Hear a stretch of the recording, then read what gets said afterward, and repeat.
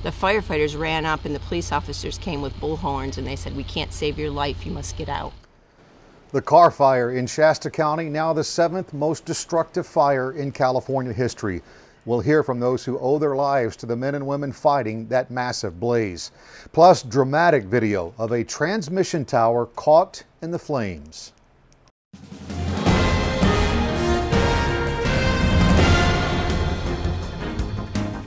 I'm Brian May in the state's Emergency Operations Center, Cal OES headquarters. Close to 13,000 firefighters continuing fighting the more than a dozen large wildfires up and down California again today.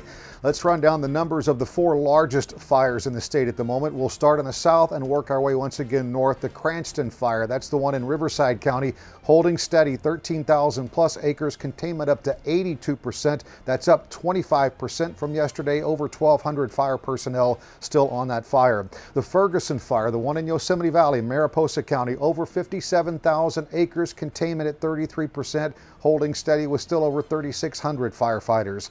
The Mendocino Complex fire, that's in both Mendocino and Lake counties, over 74,000 acres. It grew by 18,000 acres overnight.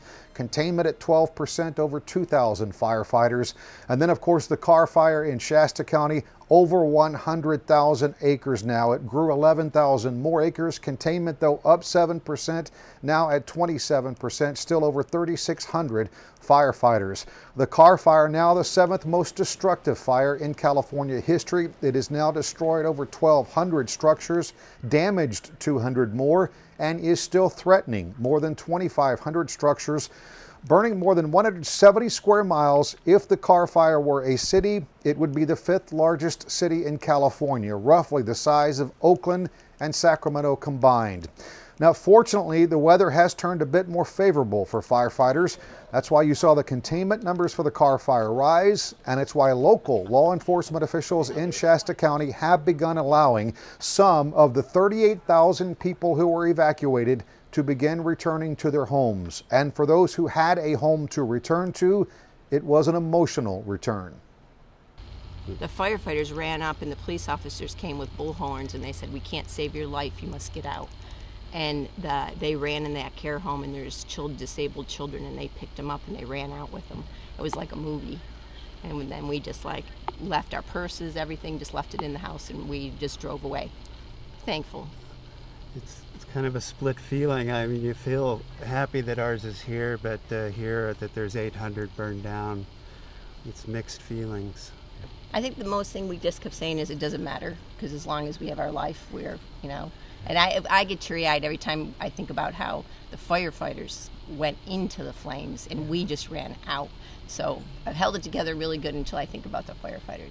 The next door neighbors were all outside and we're going, looking, and then a lady zooms down here saying, they're evacuating, get out. So I figured she was from the subdivision way over there. So then we came in and loaded up as fast as we could and left.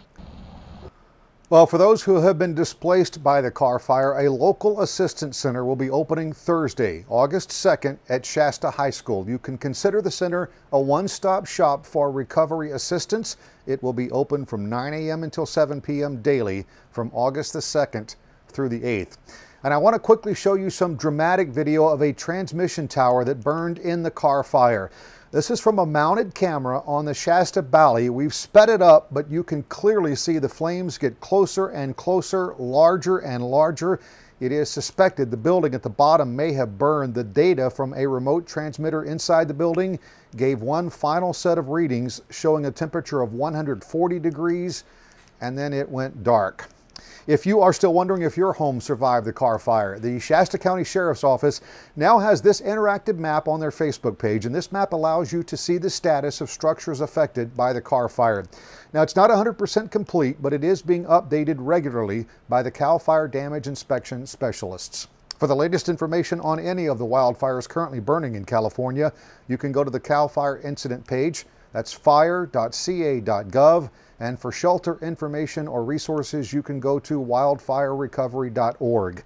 We've got information there for evacuation shelters, local assistance centers, and links to your local county websites for more information. For all of us at Cal OES, as well as our local, state, and federal partners, I'm Brian May. Thanks for watching.